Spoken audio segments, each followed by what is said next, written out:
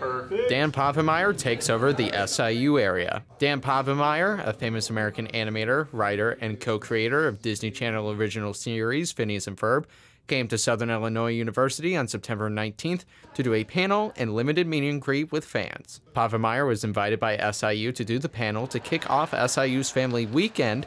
Povenmire decided to do the panel because he believes it's important for people to meet creators like himself. When you come from somewhere else other than Los Angeles, everybody always remembers the first person they met and were able to talk to or interact with that was doing something creative for a living. Because when you live somewhere else, none of your parents' friends are creating shows or directing films or anything like that.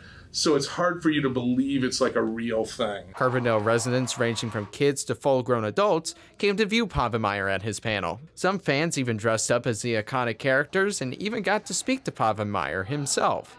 Day Adams, cosplayed as Candace from Phineas and Ferb, was one of those individuals who got to talk with Povenmire. I absolutely loved it. He was so nice. It actually made me want to cosplay and express myself more. It just opened up my mind to the creativity side. Povenmire becomes emotional while recounting what his fans wrote when he posted on social media announcing the end of Phineas and Ferb. And it was just pages of that.